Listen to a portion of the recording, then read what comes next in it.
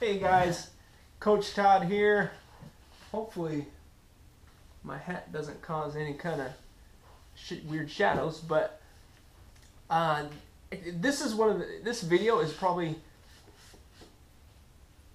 I've never been more scared to make a video, but I've also never been so joyed to make a video. And let me explain a bit is, I'm probably going to lose a lot of followers by saying what I'm going to say in this video. A lot of people are going to support me in it as well, but I am not making this video to be liked. That is not my intent with this video. My intent of this video is to share with you guys on how to achieve an instant transformation, and through that instant transformation brought about by a relationship with Jesus Christ. And a lot of you you're already going to hit the pause button or clicking out of this because you just don't want to hear it, and that's totally fine. I get that. If you just want to watch my stuff for the health and nutrition tips, I love you. I love you so much, and I'm so happy that I can provide value to you. And if you don't want to watch this video, that's fine. But if you want to hear my story, where I'm coming from, why I think the way I think, I'd be so honored to have you listen to my story. So I just want to share with you guys a little bit about how God has worked in my life, how He has transformed me into the man I am today. So I might as well just get right into it. Growing up, I was not raised in a Christian home. I was probably raised my mom did an amazing job. She was on her own, single mother, working her butt off. My mom is an amazing, amazing woman. Led a pretty normal childhood. I was an only child, so I didn't have much competition growing up, so no weird like attention like psychological issues. Maybe I was a little. My mom didn't spoil me. She made me work for everything. That's probably why she was a good mom. But so yeah, I grew up an only child with a single mother, and I will just say that my mother did not live a conventional lifestyle. I did not grow up in a conventional home, and I will leave it at that. But the idea of God was always there, that good people go to heaven, the real bad people, the rapists, the murderers, the child molesters, all the bad guys like Hitler, they go to hell. Okay, that was my knowledge of spiritual things, I guess you would say. When I did come into a relationship with Christ, it was actually, God uses some pretty cool ways to get our attention. And the way He got my attention was this little 5'3" 3/4" blonde girl in my sophomore year of high school. And, we dated for about 3 months. And I don't care what she says, I broke up with her my sophomore year after 3 months. She did not break up with me. She's a liar. I love you, Molly. So Molly and I dated for a while. I knew Molly's family had some sort of religious background or affiliation. It didn't worry me, but I knew she had 11 brothers and sisters. So I figured they were Mormon or Catholic or something like that. We never had the discussion though. So Molly was my first girlfriend, real girlfriend. She was my first kiss. She was my first like infatuation. I was this chubby kid, and this blonde girl liked me. This very great looking blonde girl liked me, and I was just baffled by it. And I think the reason she liked me is because she was sheltered her whole life. Like her family kept them in a little box. They didn't have TV or anything. And I was this like little chubby kid with rosy cheeks, and I had like 8 piercings at the time. I had 2-gauge holes in my ears at the time. You can still see the hole in my lip right here. From there, I had my tongue pierced. I had my eyebrow pierced at the time. I had the back of my neck pierced, and Molly saw me, and she was like, I was like, oh my goodness. And she started stalking me and following me to lunch and stuff. And I thought that was the coolest thing in the world, that a blonde girl would stalk me. So, but God used her to get my attention. And it wasn't until, we broke up and later on that God put Molly and I together in a study hall. And that's where I just, here she comes. I'm going to pause the video. Okay, sorry, she was pulling the car into the garage. I didn't want all that noise on the video. So yeah, God put us together in a study hall together. And I was just like, first time she walked in, I was like, dang, Molly grew up. And at that time in my life, I had some real good friends, and we had gotten pretty heavy into the party scene. We would actually, every Friday night after the football games, we were back at my house drinking with 10 to 20 other people. Saturday nights, and I was very well known for being able to beer bong faster and more than anybody else. That's what I was known for.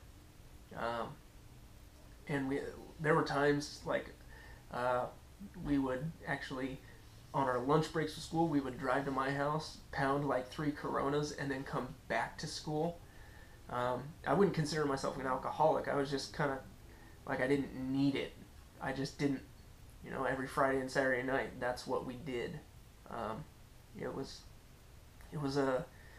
I could see how people can quickly fall into that kind of lifestyle, because I saw a lot of my friends fall into it. So I know how addictive it can be, but thankfully the Lord didn't let me go that far. But one day in study hall, Molly, she came over to our table and she's like, hey, you should come to Campus Life with me. I didn't really know what Campus Life was, but I knew it was, something to do with Christianity.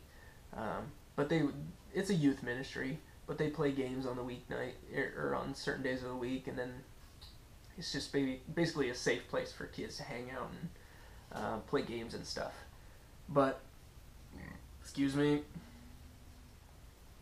So I agreed. My friends were razzing me. They're saying, oh, don't go to that effing Christian thing. You don't know what you're doing. This is stupid. I was like, okay, guys. Blonde girl, I'm going. So I went, and I don't remember exactly what Alan, he was the pastor at the time, he shared a message about Jesus, and I knew about Jesus, but he shared actually from the Bible, and how it says that at one point there will be a judgment, and that the only way you can escape judgment and get to heaven is if you're perfect. I was like, okay, I know I'm not perfect. It's like, and that's where Jesus comes in. Jesus died. He lived a perfect life, sinless life, and he died. He took the penalty for your sins. And the Bible says that if you believe on the Lord Jesus, you will be saved. His righteousness becomes your righteousness. His righteousness is imputed to you. Think of it like a bank account. This is an example he gave. It's like God has accredited righteousness to you.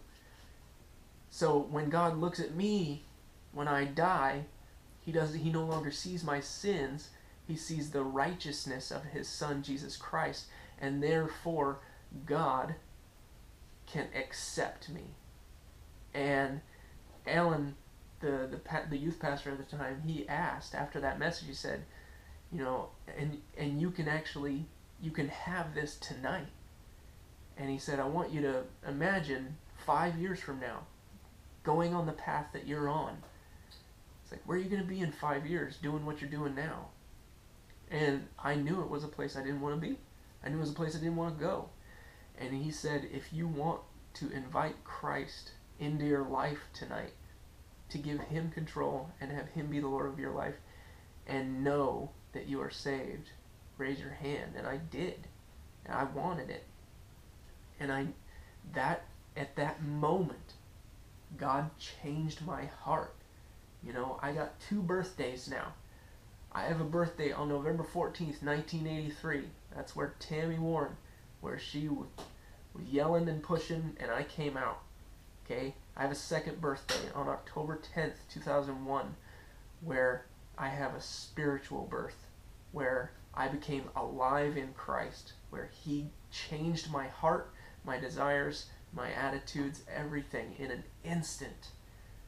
And it says that when you believe in Him, when you put your trust and your faith in Him for your salvation, it says He will send a helper to you, and that's God's Holy Spirit, and it says that He will dwell inside of you. So I have God's Holy Spirit dwelling inside of me now on October 10th, 2001.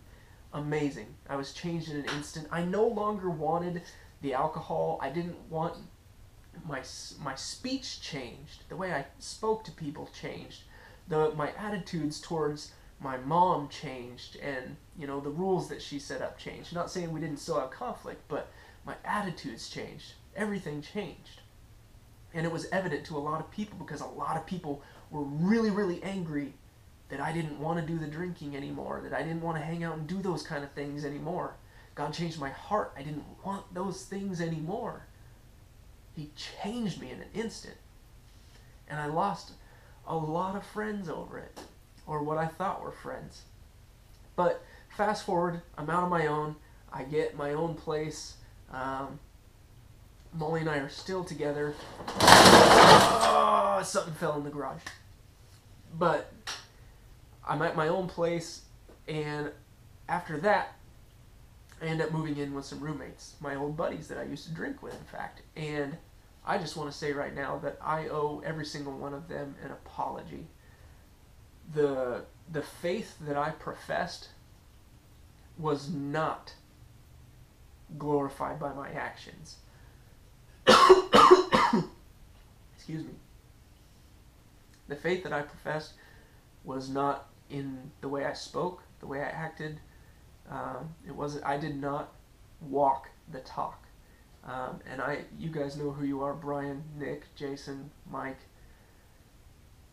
I was a terrible example of what it meant to be a follower of Christ, and I apologize from the bottom of my heart that I misled you guys that way.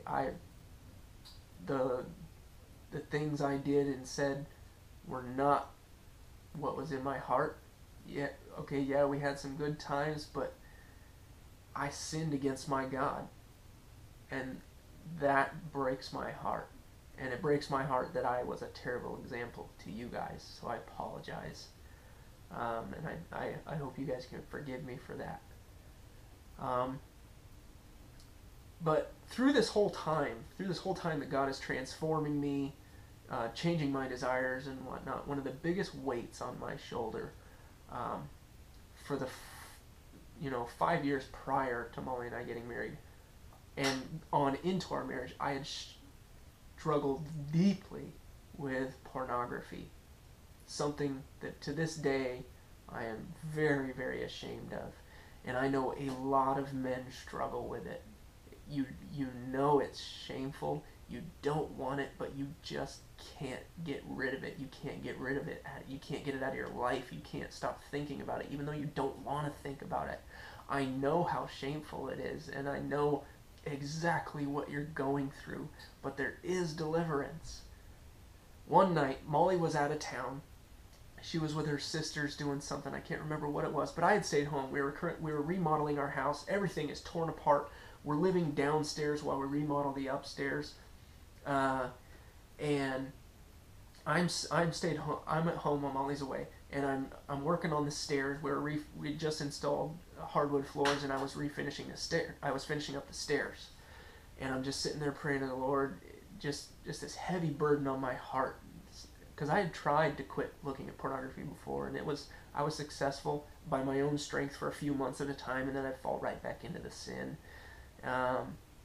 But this time was a little different. I I just cried out to God and I said, I can't do it. I'm not strong enough. You have to take this away from me. You have to take it away. I can't live like this anymore. I don't want it. I'm so ashamed. I don't want this anymore. Take it away, please. Just begging to God. Begging God to take this out of my life. And it wasn't audible, but God clearly spoke in my mind, you have to tell Molly. I was like, screw you. You don't know what you're talking about. You don't know my wife. She will kill me. She'll chop things off. Okay? No way. I'm not doing it. And, but God's still just heavier and heavier on my heart. You got to tell your wife if you want this gone. You got to tell her. You got to confess your sin to her. She should know everything about you. She's your wife. So finally, I just prayed so deeply in fear, in so much fear of what my wife, the consequences. Like, was my family going to be broken apart? She was pregnant with my son at the time, and I didn't know what was going to happen, but Molly came home that weekend, and we laid down in bed that night, and I said, Molly, I have to tell you something. And she's like, the wife tone, she's like, what? Sort of like the what did you do this time sound. And I told her that for the past 5 years I've been addicted to pornography, and it crushed her. I still am ashamed of the amount of pain that I caused her. No wife should have to experience that. But through the grace of God, I prayed that He would soften her heart and give her the ability to forgive me, because she actually said before we got married that if I ever looked at pornography, she would divorce me. She was that against it, and to this day she can't explain why she was able to forgive me. I know exactly what it is. It was the grace and power of God by which she was able to forgive me. And praise the Lord, that desire, that issue, that sin that was so heavy on my shoulders has been completely taken out of my life. Not saying I'm not tempted anymore, okay? Satan knows exactly how to tempt me. The temptation will always be there, but I have strength through God's Holy Spirit. Through past deliverances, He's given me the strength to rise up against the temptation and defeat it through His power and His strength, because I am weak, and I recognize that now, that I can't do it, and I need His strength. And that's where a lot of you guys are right now. I don't know what you're struggling with, but God has taken my life and my struggles and completely just did a 180. He's done a 180. And if you're going down a path, I'm going to ask you the same exact thing. I'm going to ask you the same exact thing that the youth pastor at that Campus Life meeting asked me. Picture yourself 5 years from now, going down the road you're on. Is that where you want to be? Is it? Or do you long for change? Do you know that there's, you're searching for some sort of fulfillment, but you don't know what it is? I know exactly what it is you were designed to be in relationship with your Creator. And if you're not, you have a giant hole that you're filling with other things, whether it be an addiction or a relationship or some sort of possession or some sort of ideology. Okay? You're trying to fill that void that can't be filled. It can only be filled by your Creator. And God says that if you will repent of your sins, that means turn away from them. You change your thinking and you change direction. You're no longer going towards your sin and what you desire and what you want, but you turn away and turn towards God and let Him lead you. You repent of your sins and put your faith and believe on the Lord Jesus, that He went to the cross, paid the penalty for your sins, and died and was resurrected on the third day, and promises you that you can have everlasting life if you believe on Him. Okay, if you would do that, you would have the instant transformation too. He can take away the addictions. He can take away the emptiness. He can take away the shame that so many of us are so needlessly entangled in. He desires so much to be in relationship with you. He desires so much for you just to come to him and accept the gift that he has offered. And if you were here in front of me, I would plead and I would beg for you to look into the things that I'm saying. Okay, it says in the Proverbs that the fool has said in his heart that there is no God.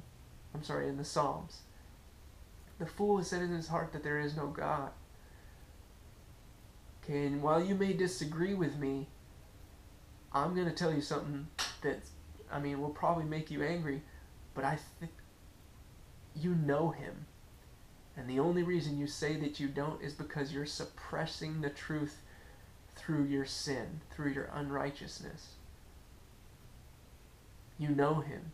You were created. He created you with value, and he created you with worth and dignity. He created you in love, and he wants to give you all the blessings that come with being in a relationship with him. But just like a rebellious child, we turn away from him. We think that he doesn't know best for our lives. We think that the God who created us, doesn't know what's best for us. Like, no, I'm going to do it my way. Well, guess what? My way didn't work. My way led me into drinking, a life of lewdness. It led me into a life controlled by lust and desires, unrighteous desires. So I hope and I pray that what I've said here strikes a chord with you. I pray that,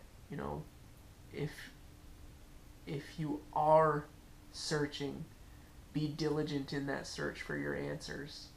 Be diligent. It says that if you search and knock, the Lord will answer. The Lord will answer. I can promise you that, and he promises the same. Never stop that search. Go after him. Go after him and look for yourself and see if what I'm saying is true. So, this is a really long video. If you've stuck with it this long, God bless you. I hope my story, my testimony of how God has worked in my life and transformed me. It says that in the Bible that physical exercise profits a little. But, I can't even remember what it says, so I'm not going to try to butcher that verse. But there are more important things than physical fitness. While I do believe it's a great way for me to glorify God, my Creator, by taking care of the body he's given me and using my body to its fullest abilities, it's not everything there is. There's much more to this life than what you're seeing with your two eyes. And I think you know that. So I pray this video was a blessing to you. I would love to hear your comments below. If you would, if this video was an inspiration to you, I would love it if you would share it, because I've gone through some things that I know a lot of men struggle with, and they don't want it in their life. And in 1 Corinthians it says that God has allowed certain things to happen in our lives. It says that, I can't remember the exact words, but it says, God has allowed tribulation in your life so that you can comfort others with the comfort that you were once comforted with. So I pray that I can minister to the men out there who struggled with what I struggled with, and help you guys see the light at the end of the tunnel, and maybe even minister to you, and know that I'm praying for you in that regard, that you would turn to God and turn to his deliverance and rely on his strength to turn from that sin. Otherwise, it's never going to happen. So again, if this video was a blessing to you, I would be so honored if you would share it and leave your comments. And if you have any questions, I would be happy to answer your questions. So I will see you guys on the next video. Love you. God bless.